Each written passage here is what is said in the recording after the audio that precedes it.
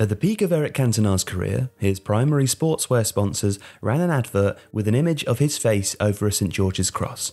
The caption read, "66 was a great year for English football. Eric was born." This bit of marketing genius speaks to how deeply the Frenchman is connected to the country in which he arrived at the age of 25. Initial success at Leeds United was followed by a Manchester United career in which he achieved permanent legend status. He won the league at Leeds, of course, and then 4 more league titles in Manchester, along with 2 FA Cups, doubles in 94 and 96 alike. And of course, he won the heart of every United fan old enough to remember seeing him play. But why, when he first came to England, was it to play on trial for Sheffield Wednesday?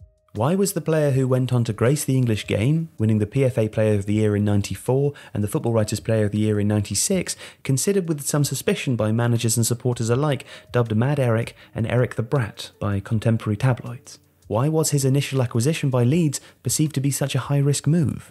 The answers to those questions lie in Cantona's tumultuous career in French football.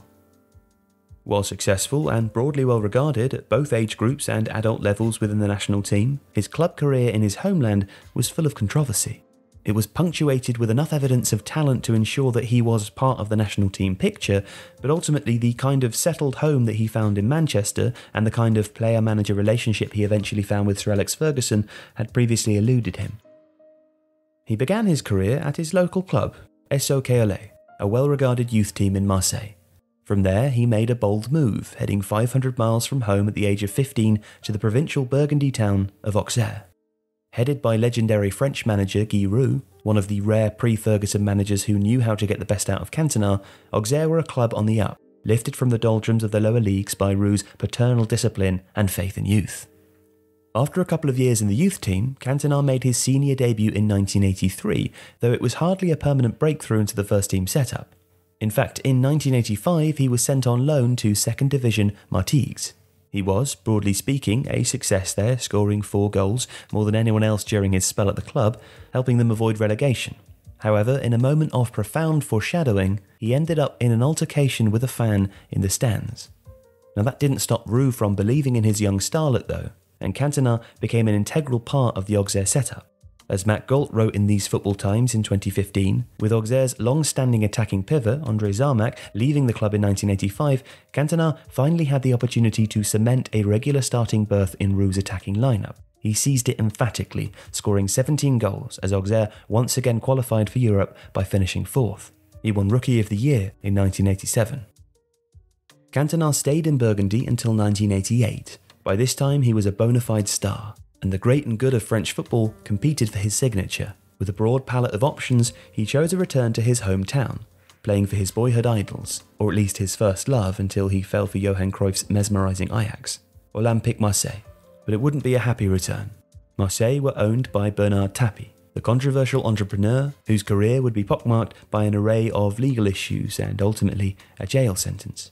Tapie and Cantona were a terrible match, and in his excellent biography of the player, Cantona the Rebel Who Would Be King, journalist and author Philippe Auclair suggests the former Marseille owner is high on Cantona's list of most hated people. Eric didn't make things easy for himself. Dropped from the French senior squad, an attempt to arrest him, though poorly communicated, he earned himself a year's ban from the national team for calling the manager something that is best not shared here. His outburst caused him to miss the final of the Under-21s World Cup, particularly painful given that he'd been a crucial part of why France had made it to that final.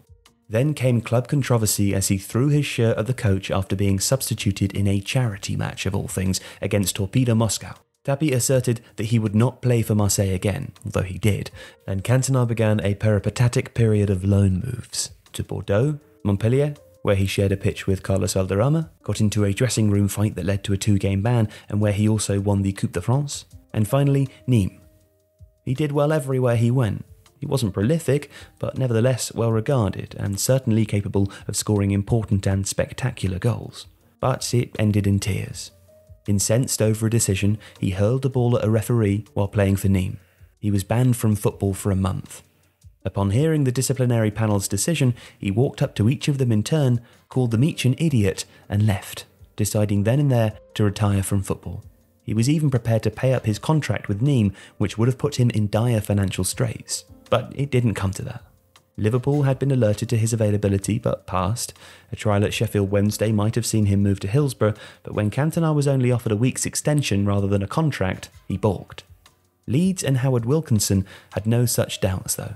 With a reference from Michel Platini and a recommendation from Gerard Houllier, future Liverpool manager and at that time France's assistant manager, he moved to Elland Road in November 1991, before notoriously joining Manchester United 13 months later.